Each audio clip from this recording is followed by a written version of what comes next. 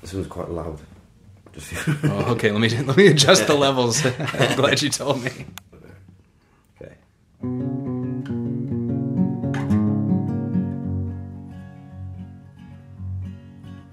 Crashing waves, hands on my arms, grip sufficient. This is love here this weekend, not something to be. And the thousands of faces look down to the sea for the laughter like children you tap, if you please.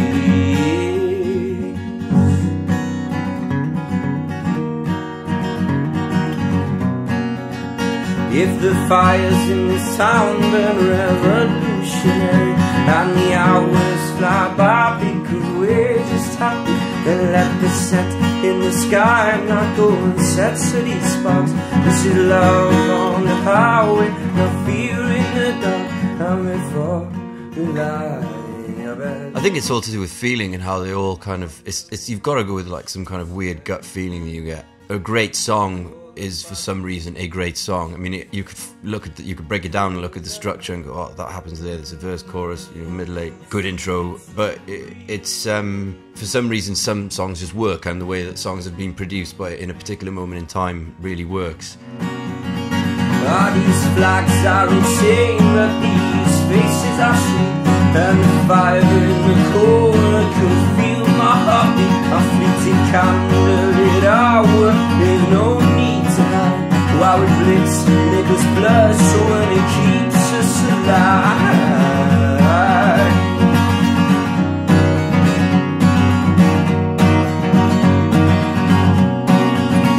Can we sit, sipping whiskey and sip away to the garden of Eden and filling our streets? What we are warm from the core, we are sparks in the sky. That song is it's about a night that I had there where it's where I met my girlfriend, and we had an amazing night there. And it's kind of about that feeling when you're out that night and all these amazing things that happen, and then you can, how you could go for it, or you could go back to bed and listen to the demons in your head and all the negative things, or you can just be in that moment and love it and wanting that never to end, but then waking up in the day and realizing it has ended, but it's not the end of the world because you can carry on. Now the weather has changed from hot embers to sleep. When the daylight arrives, we are swept off our feet. In a prodigal hour, conspire our retreat to the rivers we forged and a castle like fire, an illusion, and don't let me sleep. Give me tones in our trouble, routines and relief. From now on, everyone to see what I see. This is love on the highway, not fear, not fear, not fear.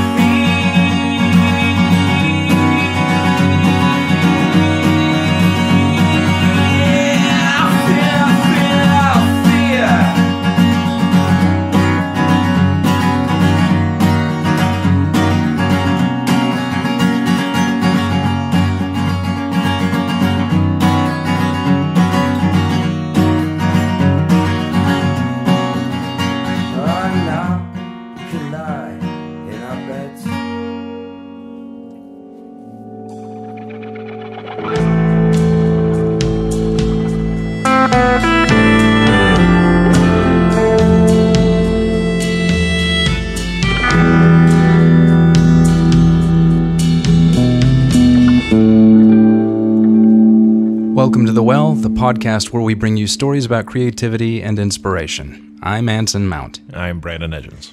And today I'll be sharing an interview with 32-year-old Iwan Rheon.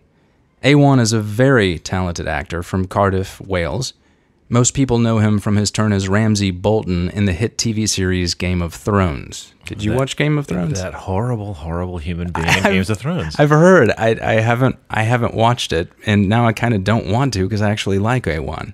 Yeah, my first, maybe it's most people's first encounter with him, on the show, and yeah, that show ruined two people's reputations. Who was the guy that played? You wouldn't know. I wouldn't know. The little kid king, he had to quit because he was such a villain that he was getting it, on the street. And it's like, this isn't worth it. But yeah, no, he plays the worst of the worst. Well, recently he also played my little brother in a TV show called The Inhumans. But what most people don't know about Iwan is that he is also a tremendously gifted songwriter. He played me 3 different songs for this interview, and I'm actually going to play them in reverse order, because he didn't show up thinking about sharing his journey. He just was playing the first song on his mind, which was the one he was currently working on. And then as he dipped into his repertoire, he went back in time. And it occurred to me later that these songs are a kind of portrait of a young man growing into a fully developed artist and human being. At least that's my theory. The first song you already heard at the top of the episode. It's the title track off of Iwan's album Dinard, and it's about meeting his girlfriend Zoe. She visited Hawaii a couple of times while we were shooting there, and I have to say, to meet Zoe is to love Zoe. My fiancée Dara referred to her at different times as a breath of fresh air and as a pistol. But Zoe's a hard one to describe, so I asked Iwan to do it, and to little avail. Is there a story that you have, any story that about Zoe that explains the vivacious spirit that she has? I just think you have to meet her to... I wouldn't want to tell any stories in case I get into trouble. She's my hero, but I'm also petrified of her. I am petrified within an inch of my life. Shouldn't you be... She here? No, it's... I don't know. I just think from the moment I met her, I was like... I think the best way to describe it is the first time I met her. And she was... we were at the Dinar Film Festival. And we happened to be next to each other. Watched the award ceremony, and we happened to be... Our film and their film was sat in the front row next to each other. And the director of her film was sort of like, "Oh, very nice to meet you." And I was like, "Oh," I stood up, shook her hand, was like, "Hello," And then she's like, "This is Zoe from my film." And then Zoe just sort of looks at me and went, "Oh, I bet I have to, I better get up then, should I?" It was like, I don't mind, but it was like, I like this girl. I like her. She's, She said, "Oh, I should back up." No, she was like, I suppose I should stand up then to introduce herself to me, which I was... It was hilarious, and from that moment on, I liked her. It was just like, yeah, because everyone at those things that can be, everyone's got a game plan, and she just did not, and I liked that. And it was, and then the rest is history. So then I won her back.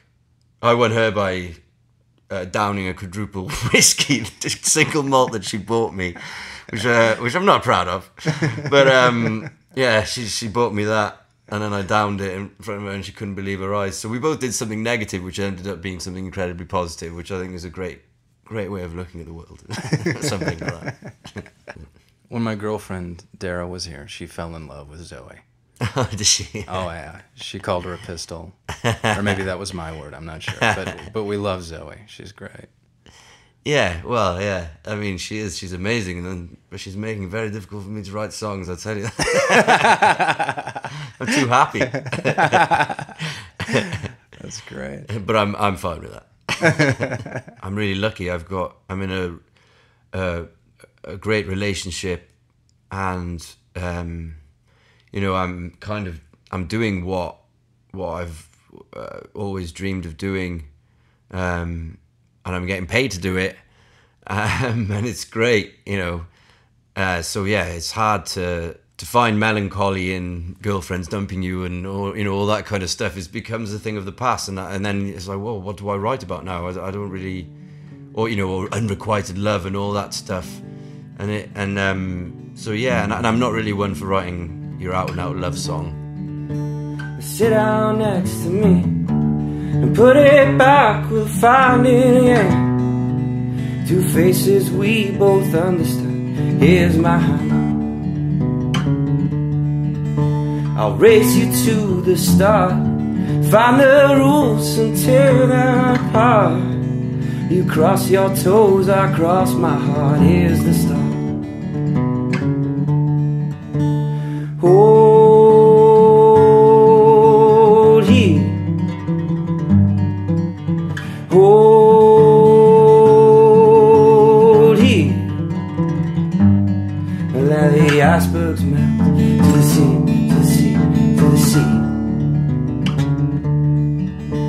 I realize that growing up is a partner of growing old. Not hours past, no diplomats, I am sold. And now we're on our knees, back for mercy and back for relief. Our love can bring such misery, such relief.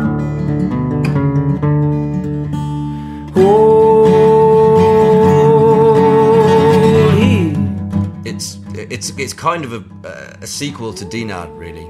But it's kind of like looking down the barrel. Where am I going in a relationship? You know, and also it's the next stage, and it's how all the excitement of that first night moves into something that's real, and that's something that's part of your life, I guess. And it's kind of wanting to put that feeling back in order to be able to find it again. But we will be able to do that, and it's much more of a positive song in that sense. And it's about learning what growing up and being in love is, I guess.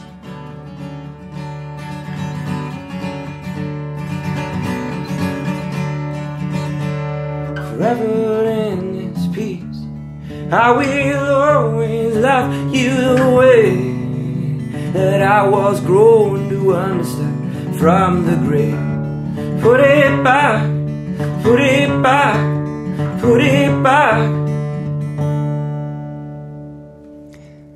I love that song. I really, really do. Those lyrics, sit down next to me and put it back, we'll find it again. Two faces we both understand, here's my hand. That is a perfect description of patience, or of seeing the beauty in the long term.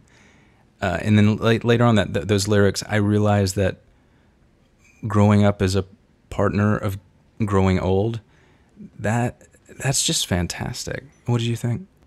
You know, writing about, young love and heartache and that kind of stuff is easy because that's been set. We grew up hearing that. There's a ready-made template for that. You know, you can easily kind of plug into that and generate your own. But this is about something else. You have to dig deeper. You have to search. You have to think harder, and really adapt yourself to this new endeavor. Something other than you. Yeah, something other than you, and something that's harder to. Something that's going to be a much bigger life change, because now it's really about commitment. You get to that point where it's about sharing your life with somebody forever, and then that, as you get older, forever means something different. Given this conversation about larger ideas that we were having, I didn't want to just talk to Iwan about individual songs. I actually wanted to ask him about the process of putting together a larger body of work. In other words, the dwindling art of the complete album. I think in terms of my own music, I always wanted to do an album because I always feel like an album is a whole. It's a piece of work. It's not just like an EP where you're just putting some tunes together. So you've got a whole collection of work that's supposed to be listened to together. And I remember when I was recording the album and putting it all together, it was just it was kind of where does this song go? And it was all up to me, and I had an order in my mind, and it was like, this is where I wanted to go. I wanted to be like this, and then it was just something just not right about it, and I knew it wasn't right. I just didn't know how to explain it. The night before we were going to go to master it, and that's it. You know, once it's mastered, it's done. And I just couldn't sleep because I was just thinking, what isn't right about this? I've got to get this right, otherwise I'm going to regret this forever. And then I just moved a couple of songs in my head, and it just worked, and it was like, that's it. And then when we put it all together, it just felt right, whereas it didn't before, which is really interesting. Are there particular albums that you look at that you go, wow, okay, beginning to middle to end, that's not only a great group of songs, but that is a well put together album? I mean, OK Computer is a great example. It's flawless from the beginning. It just has this amazing flow all the way through, and I think that's, that album had so much impact on me when I first listened to it, because I was young when that came out. I was 12 maybe, it was like, what is this? And then I guess when you listen to a lot of Dylan albums, you've got that You've got, you know, Desire. Yeah. It's got that feeling. It has a real rhythm all the way through, but then and you go into like Joey, which is like this really sort of epic song, and then, you know, it's just all the way through. It changes. I think he's the master of it. He was always the master of it. You just want to listen to it all the way through. I hate it when someone turns off one of his records. It's like, whoa, what are you doing? But that's become a thing that people do now in music. Like I was out with these young kids. They were, you know, he was like 18 or whatever, and they weren't even listening to the whole song. They were just putting YouTube, listening to like half a song and then changing it. It's like, what are you doing, man? You haven't even listened to the whole song. What's the point in these people wasting their time? You know, just so you can flick through it. It's worse than flicking television. It's sacrilege. I think we are, even though, I mean, I things like Twitter are a great source of news, but on the other hand, the negative impact of that is that you, because of the nature of it, you follow what you're interested in, and you tend to, you don't hear the other side of the argument because you disagree with it, and that creates like a divide between people. Whereas before you could sit in a bar and you could have friends, or you could have dinner party or whatever, and there's discourse and people are disagreeing with each other, and and it's fine to do that, and then you have an argument about it and you go, well, you know, very good, I respect your opinion, and then you carry on with your night. But that doesn't exist anymore. Almost, it's like people hate the other side. It's this real, like, it's just against them all the time, and I don't think it's very useful. And I think social media has massive part to play in that in society, because you only see that one side of the argument. It's not balanced. You don't get to see, you know, I don't read right-wing newspapers, which I probably should in order to make what I'm just saying now not hypocritical, but you see, I am part of the problem. And it was observing that in myself that made me want to write this song.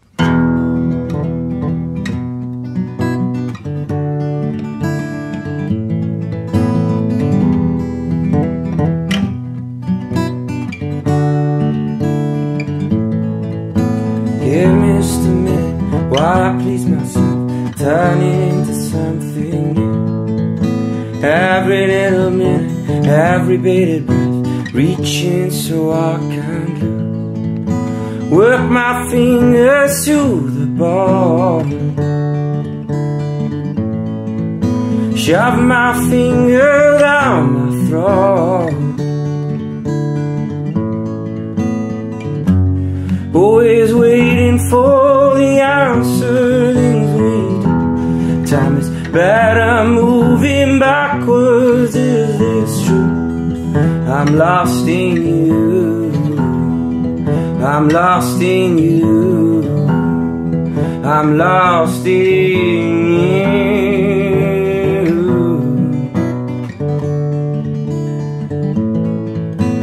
Give me just a minute while I circumvent anything to get to you.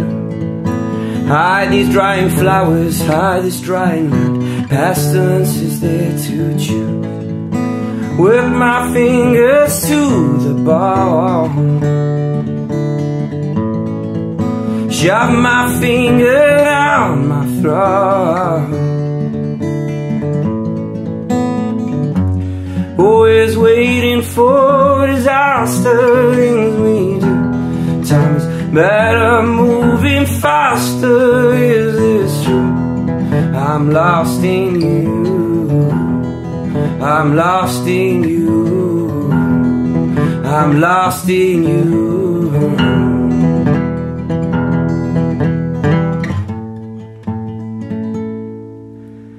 Open the blinds, I'm shaking in this gloom. That song is it's about observing the world and how we're all becoming so inward into our machines and the devices that we have, and how we almost choose to ignore certain things that are actually amazing and going on in the world. And it's also that entitlement, and I'm including myself in this problem. I'm not, you know, I'm absolutely someone who uses the smartphone and all that, but it's just an observation into how it's easier to be lost in there than it is to be out in the real world nowadays, and I think that's something that we probably need to address in general, because there's going to be a point where everyone's so lost in it that people are going to forget to communicate. Work my fingers to the bone, shove my fingers down my throat, always waiting for the answer, things we do. Time is better moving backwards away from you. I'm lost in you, I'm lost in you, I'm lost in you. Do you find yourself turning to things like that, to sort of like concerns outside of you in your own world? Yeah, I think so. I think that's kind of, yeah, because I mean, I think as you get older, you become more aware of yourself, and you start to sort of, I don't know, accept yourself and not see the flaws in yourself as such a negative thing, and it's something that you have to embrace and you have to let it be a part of you. So then I'm being influenced now by things that I feel strongly about, but then that's a really difficult thing to write about, because you don't want to be there, you know, just blah blah, you know, giving it all that, and I don't think people necessarily want to listen to that all the time.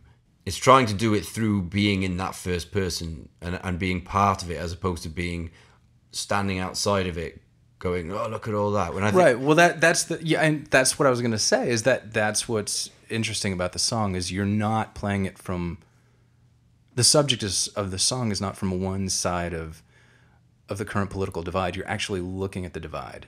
That's what's interesting. Yeah, I think that's it. It's kind of going into it as opposed to looking at it from outside and being like, well, what is this? You know, and what we would call a problem to in order to find out what's wrong with it. And I think that might be something useful to do. Yeah, well, that's the thing of a song and a poem to a large extent, is it is a window into a first-person account. And a lot of people, I think, when they lose personal day-to-day struggle, oh, I can't pay my rent, oh, I got dumped, they lose that inspiration because they lose they don't employ imagination to create that point of view, maybe out of parable. And I think that's a really interesting transition you're talking about going through. Yeah, I guess it's kind of it's just happened whether I like it or not, really. It's just because I mean, like, my life's changed, and my reasons for writing music has changed. It's something that I'm always going to do because I can't help it, and I love playing the guitar, and I find it incredibly therapeutic to just sit and sing. But what's been great is, because I'm sort of earning money as an actor, that's occupied that space in my life, and it means the music can be you know what I love doing, and it has no one's regulating it. I don't have to make money out of it. I don't have to go to the studio. I don't have to do anything. I do it whenever I want, and that's an amazing thing. Especially, I mean, as you know, the pressures of this game and of the acting game, and how, you know, uncertain it is and how scary it can be. But to not have that sort of blemish music is really special. So I can really enjoy playing. But I mean, there's such different things. And I used to manage it so much better. I really think I did, but I don't know whether that with time I've kind of given in more to the fact that this is now my career, and maybe I've admitted it to myself that I'm not going to be a rock star. And always a difficult moment. Yeah, I know, it's very tough for me to realise that, and I had wept for days. Yeah, I guess then, and now music is becoming a much more personal thing. So it's less about watch me play, and it's more about I just need to do this. And that, I think, is the difference between the immature and the mature artist. Iwan said earlier that he writes songs for totally different reasons than when he began. And that really rang true with me, because a few years ago, I applied to a working group called the Actors Center. And they asked me to describe my reasons for acting. And I realized in that moment that those reasons had probably changed, because I became totally tongue-tied. All I know is that any sane person would have quit a long time ago. But really, it just came down to what Iwan said. Through all the ups and downs and the moments of doubt and the months on the road, my feet had to walk on those boards for some reason that I honestly could not articulate. I think there's a kind of acceptance of what you are, whether it's not being a rock star, which we all have to realize at some point. I haven't realized that yet. Right. I'm going to do it. But I don't know, self-involvement, while it provides immediate subject matter for the younger artist, it eventually fades because, to be honest, most of us are not all that interesting, and we discover that eventually. And you're going to have to look outside of yourself or you'll become insane or a jerk. And the only thing forcing you to do that, I think, is the need to do what it is that you do. And so you go looking. Mm-hmm. I mean, it starts off as a thoughtless compulsion when you're younger. It's in some ways. I mean, that engine's always there, even when you're. Oh, sure. When you're young, but I mean, it's not to say that that as you get older, it all just becomes a higher stakes game of justify your existence. No, it's the same. It's the same engine. Definitely. Yeah, it's the same engine, but now it needs new fuel. Yeah, absolutely. Right. But it's interesting that Iwan, we're talking about what he's decided as his hobby, and that he feels he's freed from all of that external noise at the outset. Mm-hmm. Well, that's the definition of being an amateur, and I know that has kind of like a it shouldn't have a negative connotation. It does. No, it's the root. Love, yeah. Yeah, the root of that is the middle French word for love. Mm-hmm. Amatore. And it's wonderful to not have the pressures of either success or financial stability become untethered from that thing that made you happy, because those things can end up ruining the thing that makes you happy. I know so many people who decided very conscientiously not to do the thing they were really good at because they knew there was an aspect to it that was going to ruin their love of that thing. Life at that especially at that intersection of art and commerce can get rough, and it can make you wonder why you're doing it, and it can really corrupt the whole process. I've also found that it's great to have something outside of your career art, if you're an artist, that just allows you to keep going. Oh yeah, because it can be a lot of logistics and time and difficulty between gigs sometimes, and you can't just stop creating. Mm-hmm. You'll go nuts if you really are an artist. If you're not, then you'll probably be fine with jogging Malibu Canyon and hanging out until the next gig. But you gotta keep creating. Yeah. These flags are insane, but these faces are sweet, and the fire in the corner could feel my heartbeat. A fleeting candlelit hour, there's no need to hide. While it blitz, Nicholas blood, so when it keeps us alive.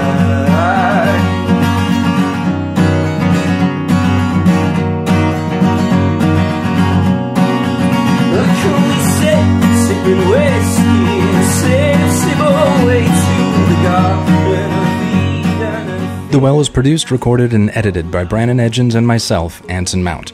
Theme music by Jonathan Myberg. Thanks for this episode of The Well go out to Jim Ingle, Julia Pernicone, Zoe Grisdale, and of course to Iwan Rheon for taking the time to sit down and play some tunes for us. You can find out more about him and his music at iwanrheon.com. And if you don't know how to spell it, that's okay. We'll list it on our website, thewellpod.com. That's thewellpod.com. And while you're there, don't forget to subscribe to us. You can do it via email or hitting the links to iTunes, Stitcher, or wherever you download your podcasts. And if you really like us, give us a review. We'd appreciate it. Thanks, and have a great week.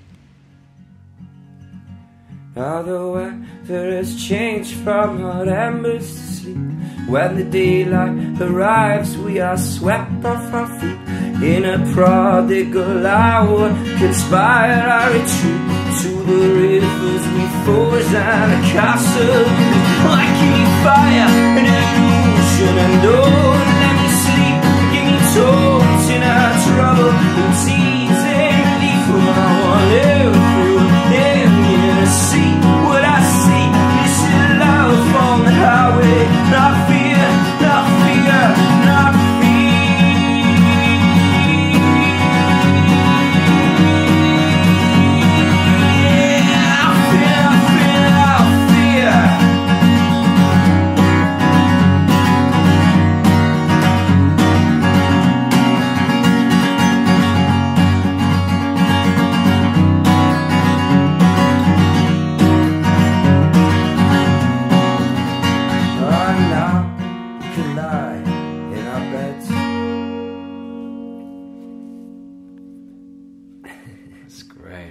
gradually hear that D getting flat. There we go. Cool. Thanks, man. That's great.